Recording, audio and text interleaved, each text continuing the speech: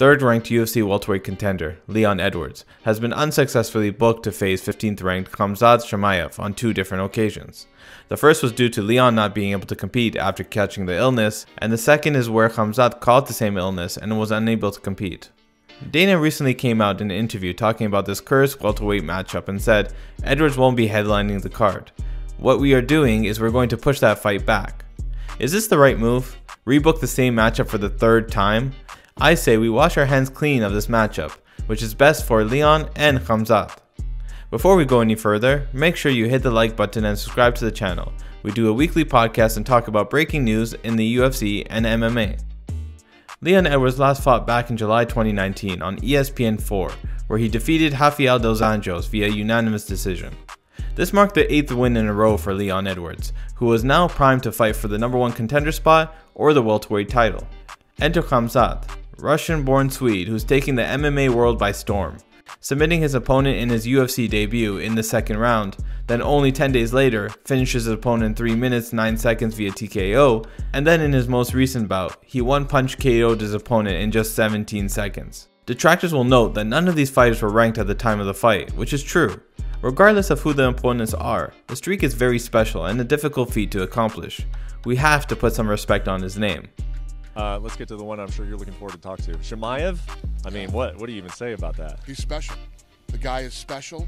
I've been in the fight business my whole life. I've never seen anything like it. And, you know, he wants to fight again. So now it's just a matter of you know, how many times can we actually fight this guy by the end of the year? I mean, it's incredible. I've never seen anything like it. And this kid is going to be a massive superstar. He seems to almost have potentially that ability that Conor had earlier in his career, where he gets in guys' heads. I mean, I thought Gerald was coming in very confident. He thought he was disrespected, but when the fight started, I thought, you know, Chimaev just kind of took control over there immediately, and I thought that maybe that was him getting in the head of his opponent. He said to me, you know, you see me fight twice, you think I'm a wrestler. Yeah. Wait till you see my hands. That's what he was telling me, like, leading up to this fight. This kid is extremely confident. He knows what he can do. He knows what he's capable of. And more importantly, he goes in and he does it. He does exactly what he says he's going to do. 17 seconds, 1-punch knockout. Kid's special. He's different.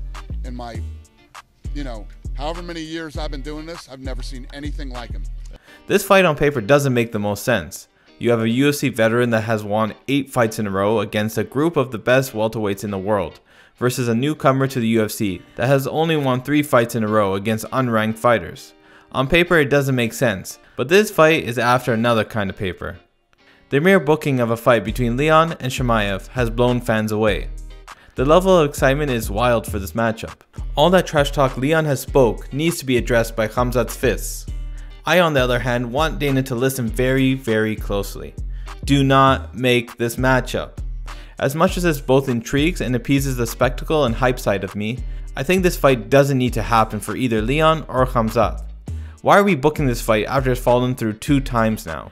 Is this a sign that it's just not meant to be and decided to move on for both fighters? I get that both fighters are essentially in the same position regardless of the 2 cancelled bouts. They are both still 3rd and 15th ranked fighters. They haven't fought since the first fight was booked, and the hype is still there.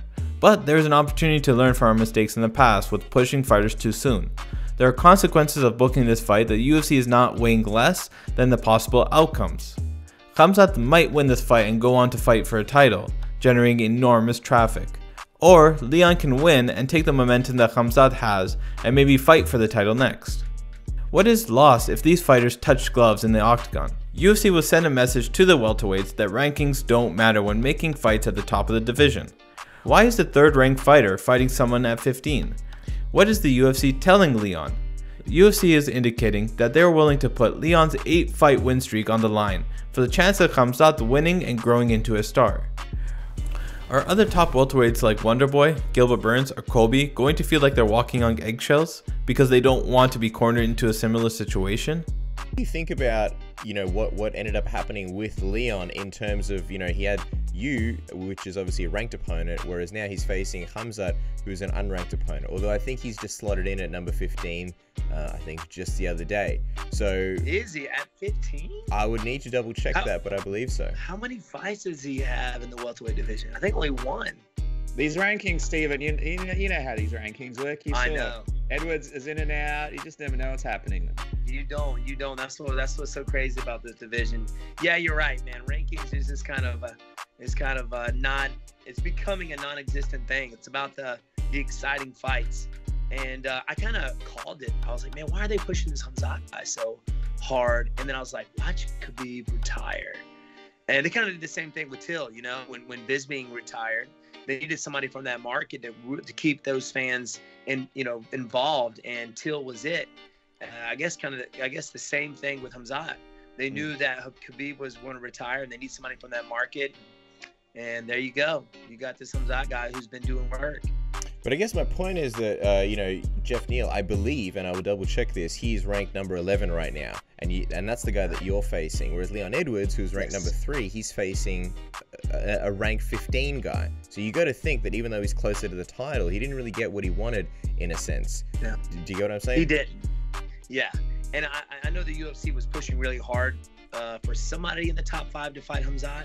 And I think that was just the UFC's chance to pretty much make Edwards do it, because he was kind of turning everybody down. They pulled him from the rankings.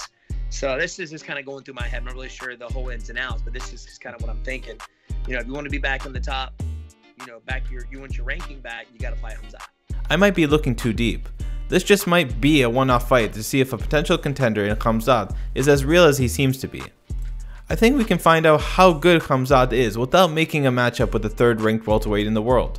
Khamzat is 26 years old. He debuted in July 2020, where he fought twice, and then once in September 2020. As of today, it has been nearly 4 months since Khamzat last fought. The first fight scheduled between Leon and Khamzat was for December 19th, but it fell through because Leon fell ill. The second fight was booked for January 20th, 2021, but fell through due to Khamzat falling ill. We'll get back to Khamzat being ill in a second, but I want to point something out. Because of this fight, Khamzat hasn't fought for nearly 4 months now, and Leon is now inactive for almost a year and a half. Now, let's get back to Khamzat pulling out of the January 20th fight. Rumors of this fight being cancelled was met with disbelief at first. No actual confirmation from the UFC, just sources stating that the fight was no longer going to happen. It was later revealed by Khamzat's manager that he had fallen ill and has not recovered in time. But wait, the fight was cancelled December 31st. That's 20 days before the fight. Add to the fact, Khamzat said he had fallen ill in November.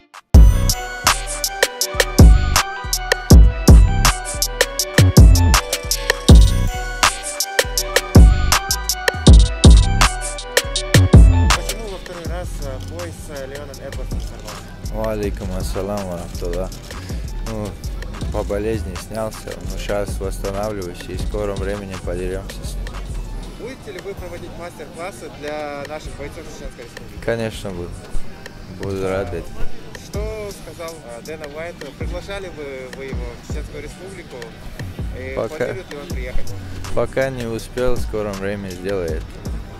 Сейчас очень хорошо чувствую себя, не знаю, приятно видеть всех тут. Можно узнать, именно из-за коронавируса вы снялись с боя? С боя, да. Тест был положительный? Да, это было месяц назад, но сейчас восстанавливаюсь, выздоровался, буду тренироваться дома. У меня голова начала болеть, и потом проверили и дал положительный тест. He said in an interview on January 2nd, 2021 that he caught the illness over a month ago. That means that he was in such bad shape that he does not think nearly 2 months of recovery, which is from the time that he got sick to the January 20th card, would be enough to get back into the octagon. Fans and the organization want this matchup to happen ASAP, but I don't think it's fair to either of them if they just don't feel physically up to it. Leon was also in bad shape from the illness, but came out with a tweet saying, "Rest up Khamzat, I'm sure I'll see you soon, but I want to fight January 20th on the island. Dana White, Sean Shelby, UFC, let's make it happen. Let's get Leon back in there and let Khamzat heal up to 100%. Khamzat should be in no rush to get a top 5 opponent or the title anytime soon. Let's give him a chance to progress and learn just like the other greats were given in the sport. He is very new to the game and the UFC. He will have many opportunities to develop and get to the title in the future. Let's not force this fight to happen simply because it appeases us. If Khamzat loses, it's hard to regain the momentum that he has at the moment. And Leon, just let the man fight for the title already.